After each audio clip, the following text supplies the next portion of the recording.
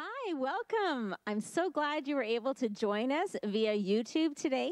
I'm sorry that you can't be with us in person, but we wanted to make sure that you had a chance to hear our Bible story for today as well.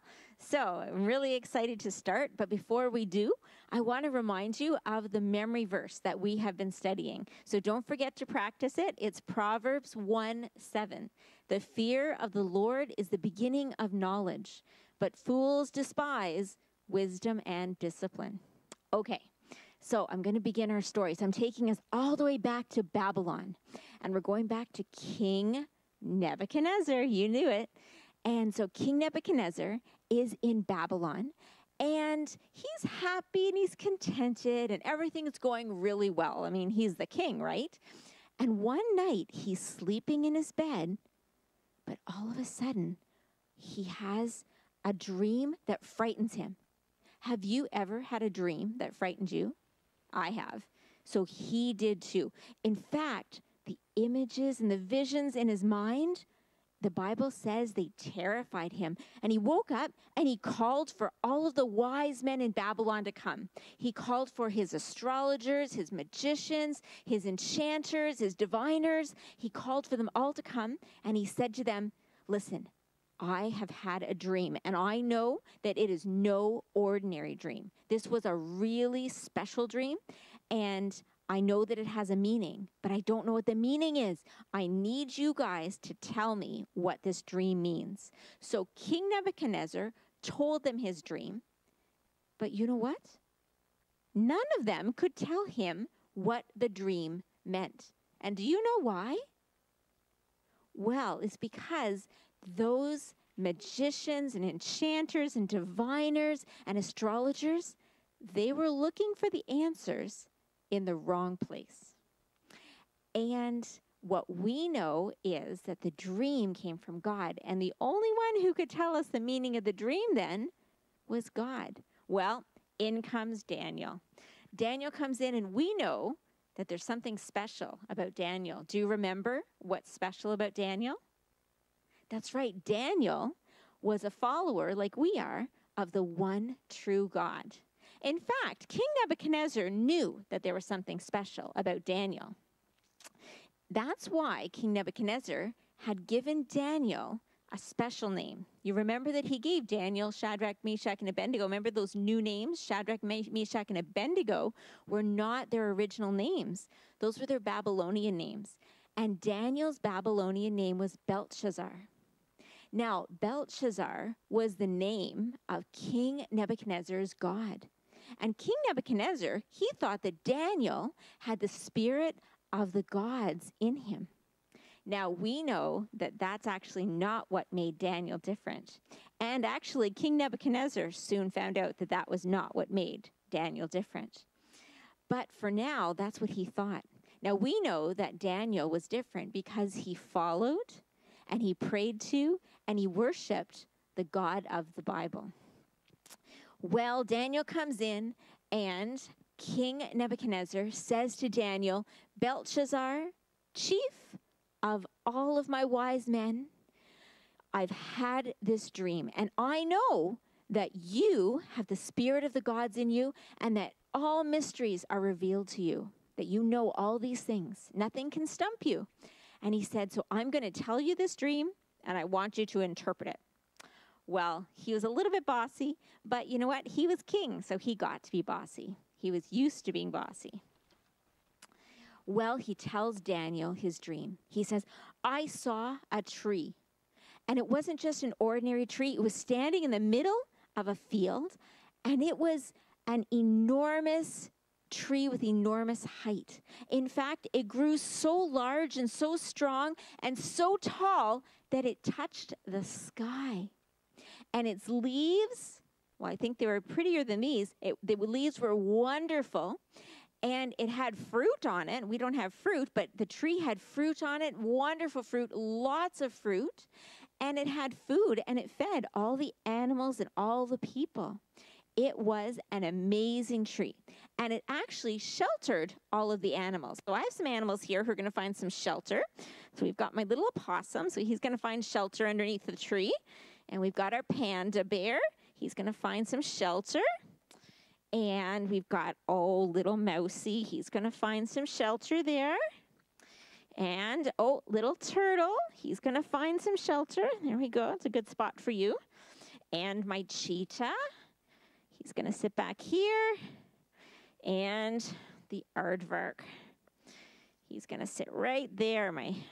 All right. So they all found shelter under the branches of the tree. And the birds of the air, they found shelter in its branches. So we've got our flamingo. He's going to sit up here. Good job. And we've got our little ducky, and he's going to sit in there. And we don't know what kind of bird he is, but he's going to sit here. Oh, my flamingo decided to fly away, but he's going to come back. All right, here he is. You can find a spot right in there. All right. So the birds of the air, they found shelter in its branches, and all of the animals and all of the living creatures got their food from the tree. Well, everything was happy. It was all great. But then a messenger from heaven came, and he called out and he said, "Cut down the tree. Trim off its branches, strip off its leaves, scatter its fruit on the ground, and let all of the birds of the air go away and not be in its branches anymore, and all the animals scatter from underneath it." Uh-oh. Well, that's very sad. "And let the roots of the tree and the stump of the tree remain in the ground, bound with iron and bronze." My goodness. And then the messenger said something a little strange. He was talking about the tree, but he started saying, "Let him be soaked with dew from heaven, and let him live with the animals and the plants, and let his mind be changed from that of a man to that of an animal until 7 years have passed." This decision is announced by messengers from heaven so that everyone alive on the whole earth will know that God Most High is king over all of the kingdoms of the whole world, and he lets anyone that he wishes be ruler of them, even the lowliest of men. And when Daniel heard this dream, he was very upset. In fact, he was terrified in his mind. And King Nebuchadnezzar, he saw that and he said, "Belshazzar, don't let this dream or its message alarm you." Well, King Nebuchadnezzar, Daniel said, "if this only could apply to somebody else, to one of your enemies and not you. But, O king, you are this tree, this wonderful tree in your dream. It's you. You know what? You've become a strong king and a very amazing king, and you have a large, enormous kingdom that you rule over. But God has issued a decree against you, O king. You know what? God said that you're going to be driven away from people, and you're going to live with the wild animals and the plants, and you're going to eat grass like cattle do, and you're going to be soaked with dew from heaven for 7 years until you acknowledge that God is the Most High King, and that he's king over all, and that he makes rulers of anyone he chooses. The stump and the roots, they're going to stay in the ground, and that tells us, O king, that eventually you will become king again, but only when you acknowledge that God is king over everything and everyone.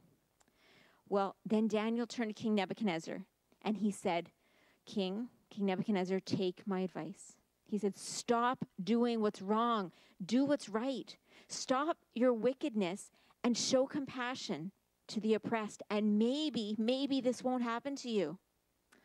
Well, the Bible doesn't tell us what King Nebuchadnezzar thought of Daniel's advice, but it does tell us that 12 months passed, a whole year. And one day, King Nebuchadnezzar was in his palace, and he's walking around, And he looked around and he said, my, look at this wonderful kingdom that I have built for myself, this kingdom of Babylon that I've built to be my royal residence by my own mighty hand and to show how wonderful I am. And he hadn't even finished those boastful words before a voice came from heaven. And the voice said, King Nebuchadnezzar, right now, it's finished. You will be driven away from people. You are not going to be king anymore.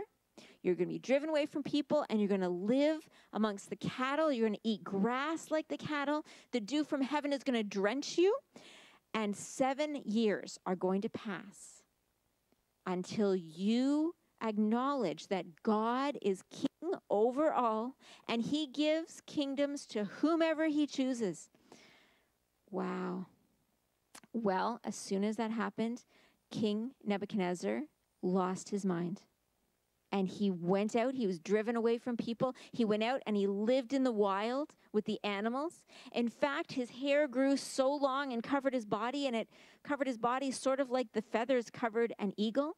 And his nails grew long and thick like the claws of a bird. And at the end of 7 years, King Nebuchadnezzar raised his head towards heaven and looked up. And his sanity was restored. He wasn't crazy anymore. And he praised the Most High God. And he honored and glorified him. And this is what he said. This is what he declared. He said, God's dominion is an eternal dominion. His kingdom endures for generation to generation. All the peoples of the earth are regarded as nothing. He does what he pleases with the powers of heaven and the peoples of the earth. No one can hold back his hand or say to him, what have you done? Well, King Nebuchadnezzar became king again, just as God had said he would. And not only that, but he became an even greater king than before. And this is what he said about God. He said, everything God does is right, and all his ways are fair. And those who are proud, God is able to humble. And that is our Bible story for this week. If you would like to read it for yourself, you can find it in the Old Testament book of Daniel, chapter 4. Bye for now.